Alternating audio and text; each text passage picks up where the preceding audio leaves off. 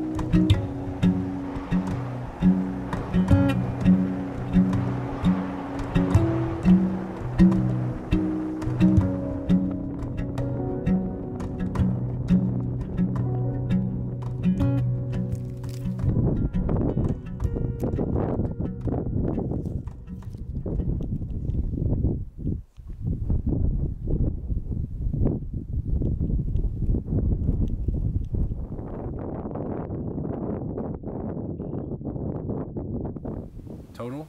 Yeah. Interesting. Bison Gulch is way shorter of a route. Yes, because you don't have an approach. You go straight up, like right away. 3 hours later, it's like, you've only gone 6 miles. I'm like, no, I've gone 12. Alright, so let's just do a quick review and guide on Sugarloaf Ridge Trail. Starting out, if you want to do this trail, you gotta know that it's a trek. It's not just a hike or a walk. It's definitely a trail that is more for mountain climbing and endurance trekking. But the trail is about 4 miles long, out and back style, with about 27 to 3,000 feet in elevation gain. What I did was split it up into 2 days.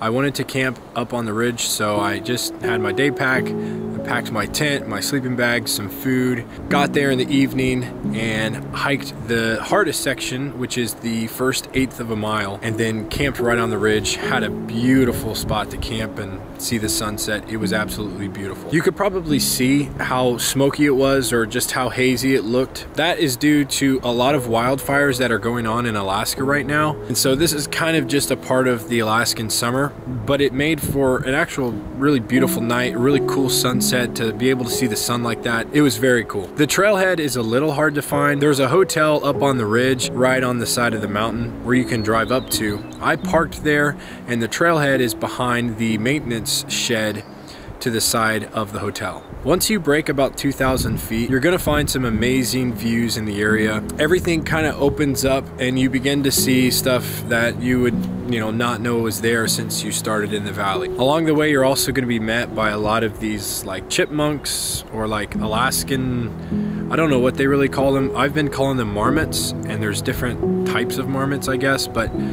I've met people who disagree on what they are, but they'll come right up to you. They look like little chipmunks, and it makes the trail even more special and a lot fun to hike. So I would rate this trail as like a 3.5 or a 4. It's a good trail. I think you're gonna have some difficulty with the beginning section. It's more for experienced hikers, but I would say it's worth doing. I think it's a trail that if you're in the Denali area, you should try to check out. It should be at the top of your list. So thank you guys for watching so much. I hope you get to do this trail yourself. Consider subscribing, like this video. If there's any places that you would want me to explore, or any trails you know of or heard of here in Alaska, leave a comment. I would love to check them out. But as always, keep exploring. We'll see you in the next one.